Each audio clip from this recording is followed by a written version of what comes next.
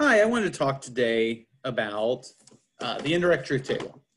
So what happens here is this is an argument that has, when you're doing truth tables on arguments, they usually have more than just, one, two, or even sometimes three, four, five, six different, capital letters, different propositions, different simple statements.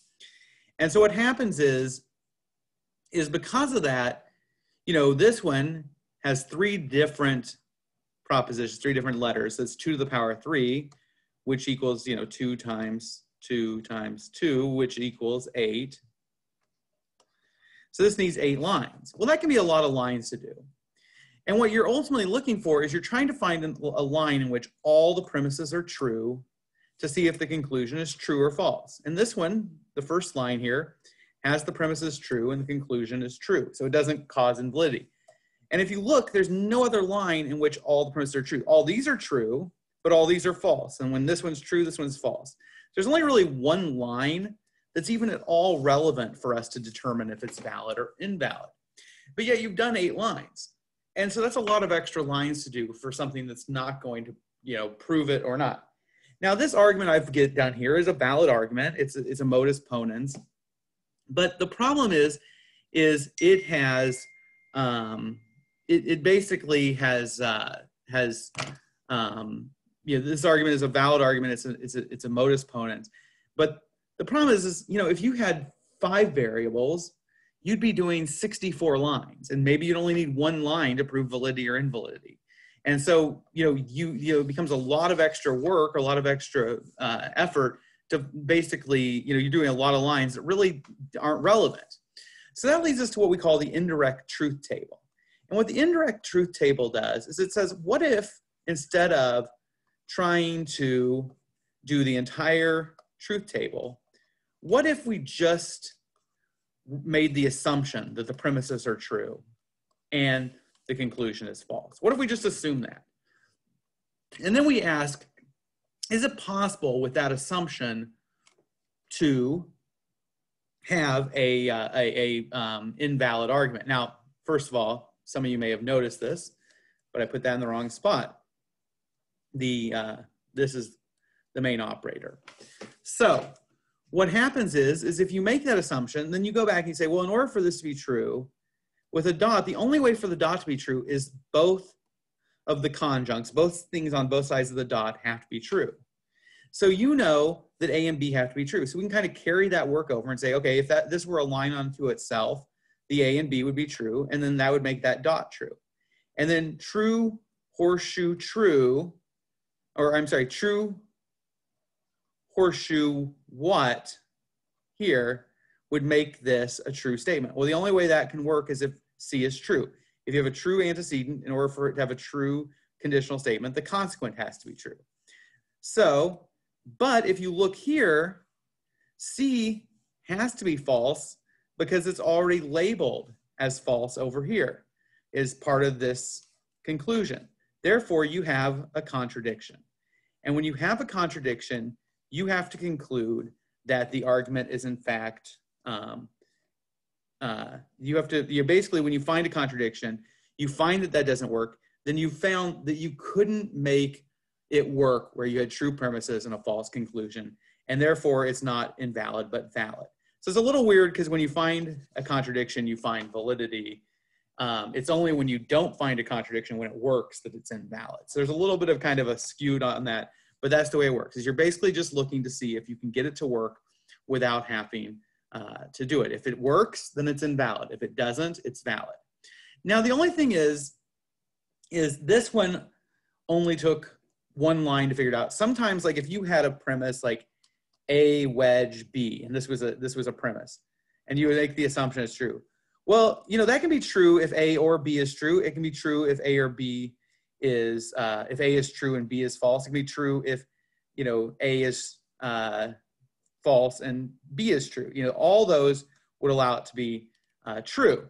So in some cases, depending upon the situation, you may have to do more than 1 line.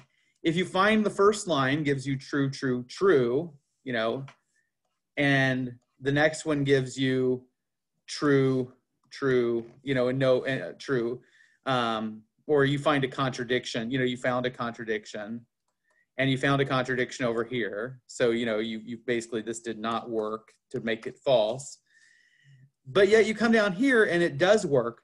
It only takes one line where you have true premise and a false conclusion for it to be it works, therefore, it is invalid.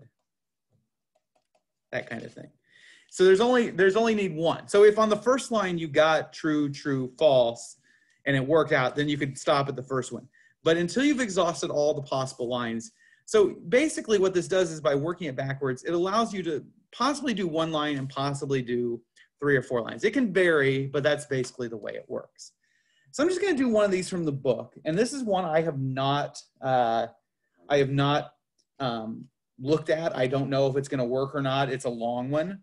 I'll just go ahead and do it. I'm going to be doing this cold, so we'll see how it goes. And I'm going to do number 8 in the book I have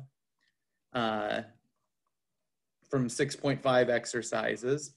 And it has a premise J horseshoe parentheses bar L, or tilde L horseshoe tilde K, followed by K horseshoe tilde L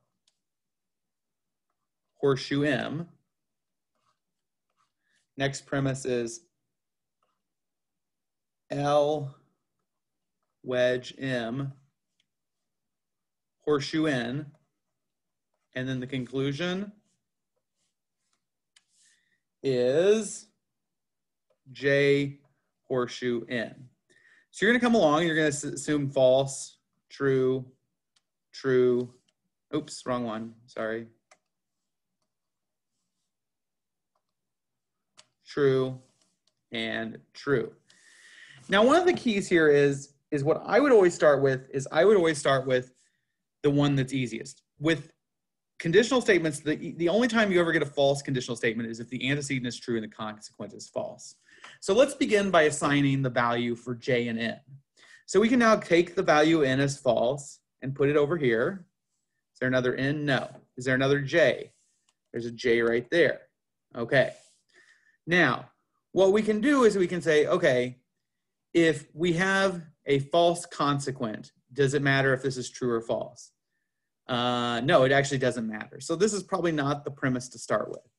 We can come over here and we can say, okay, this is true. We know nothing about this. So once again, there'd be 3 lines. Well, if we come over here, we have a true antecedent. And the only way for this to be true with a true antecedent is for the consequent to be true. If it was false, this would be a contradiction. So we'll make the assumption this is true so that we can try to get this to work out. In order for that to occur, this could be true, and then that one would have to be true, or this one could be false, and this one could be true, or this one could be false, and this one could be false.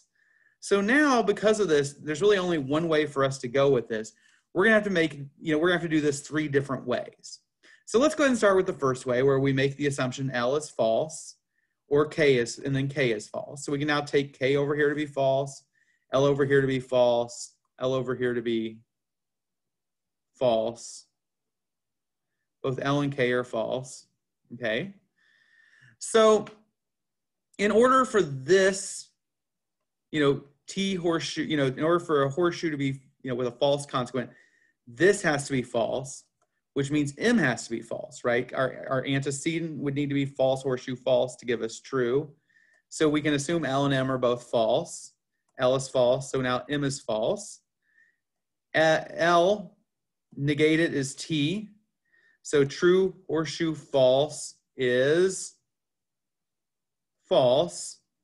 Force, horseshoe, false is true.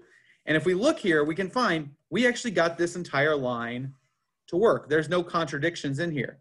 So we now know that this works, so it's invalid. We don't have to go any farther. If we had started on one of these other ones, we might have had to do more. Maybe we would have started here. If you had started there, you might have done this a little bit differently. It's kind of a little bit of how you go, but you're basically just working it backwards. Some people find this a little bit more confusing, but it does save you a lot of time. At the end of the day, I'm not as concerned with people being able to do this as much as, there'll be a couple questions where you do it. You know, I think it begins to get a little bit, it kind of takes it to the next level. And it is good to be able to work it backwards. You have to make assumptions about what's going on. And it is kind of an interesting way to do it.